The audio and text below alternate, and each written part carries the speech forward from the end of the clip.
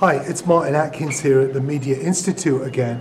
We're going to call this section, this piece of the jigsaw puzzle, Classroom Observation.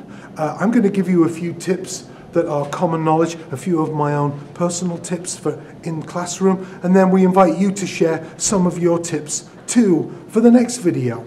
I think it's great that teachers interact and share best practices. We've all had those lecturing moments where we're feeling like the attention level from the students isn't that great. A couple of students are nodding off.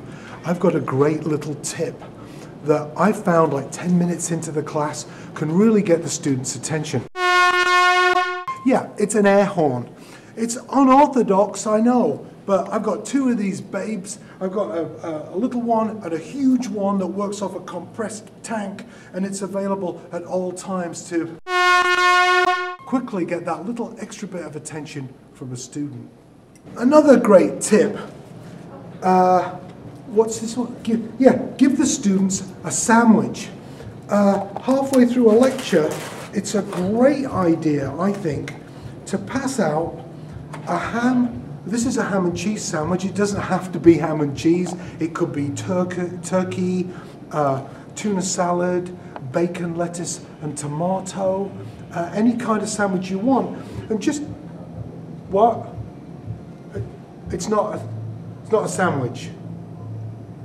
Okay, okay, hold on a second. It's not a sandwich. Well, what is it? I've got a note here, hand out sandwiches. Oh, okay. You make a sandwich with the bad piece of difficult information, which in this case would be the cheese, or this dubious lunch meat. Okay, you surround the bad information with two pieces of good information.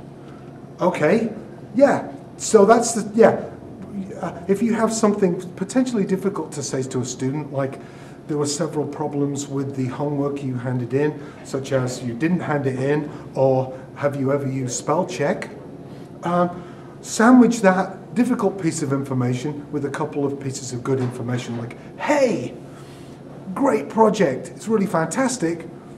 You might want to spell check it, but keep up the good work. You know, yeah, but I just paid it's cost me $2 for this sandwich. This is good practice anywhere. It's also good practice on the internet, right? I think it originated as a face-to-face suggestion, but it's great practice on the internet as well.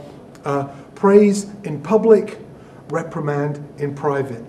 You know, there's lots of people on the internet love reprimanding me in public for my bad spelling and complete lack of punctuation, and it's not great. So that's a good one to throw in here too. Praise in public, reprimand in private. Another common problem in the classroom is cell phones. It's not just confined to the classroom. Recently, the New York Philharmonic was interrupted by some person in the front row with a cell phone.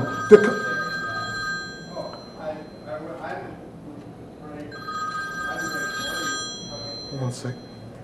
Yeah. No, I'm doing a video about being interrupted by a cell phone, ironically enough. Yeah, I don't know if it is irony or not. Yeah, but yes, you can have that ham sandwich. Yeah, no problem. Bye. One thing that I found. Hold on. Sorry, hold on. Yeah, sorry. One thing that I found to be very useful, it's one of my subtle techniques, we already did the air horn, is you grab the student's cell phone and you smash it with a hammer.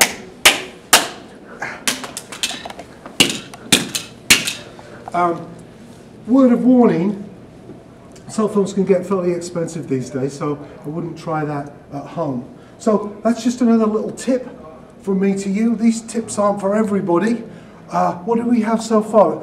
We've got the cell phone with the hammer, the sandwich, praise in public, the air horn. Martin Atkins at Media Institute with more of our tips for working effectively with students. Another piece of that jigsaw puzzle.